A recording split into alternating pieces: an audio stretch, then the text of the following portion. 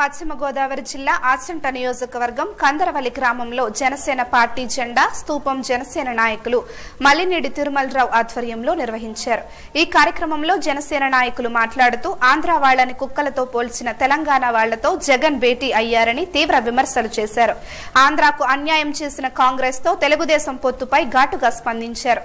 ఆంధ్రాకు సుస్థిరమైన పాలన జనసేనతోనే సాధ్యం అవుతుందని, ఉచితంగా ఇచ్చే హామీల మేనిఫెస్టోను ప్రతి ఒక్క జన సైనికుడు ఇంటింటికి తిరిగి ప్రజలకు తెలియచేయాలని జనసేన ఒక స్థిరమైన ఆలోచన విధానంతో ఉందని ఆయన అన్నారు।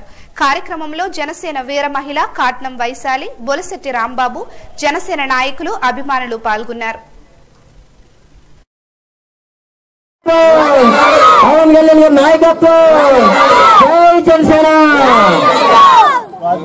ఈరోజు కందరవెల్లి గ్రామంలో జెండా ఆవిష్కరణ చాలా ఘనంగా జరిగింది।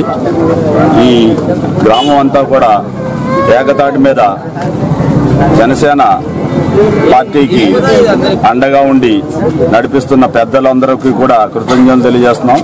రాబోయే రోజుల్లో పవన్ కళ్యాణ్ గారు ముఖ్యమంత్రి అవడం ఖాయం, అమరావతిలో జనసేన జెండా ఎగరేయటం ఖాయం।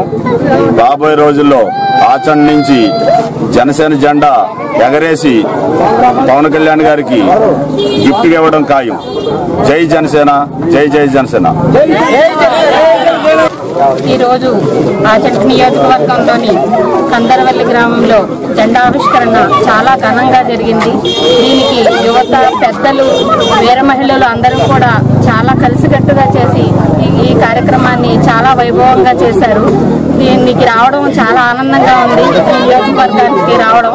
అయితే ఇక్కడ మన అందరూ కూడా ఇంత కలిసికట్టుగానే కూడా ఈ 100 రోజుల్లో మనం మన జనసేన జెండాని ప్రతి చోట వాడవాడలా కూడా కాకుండా ఇంటింటికి కూడా జనసేన జెండా ఎగరవేయాలి।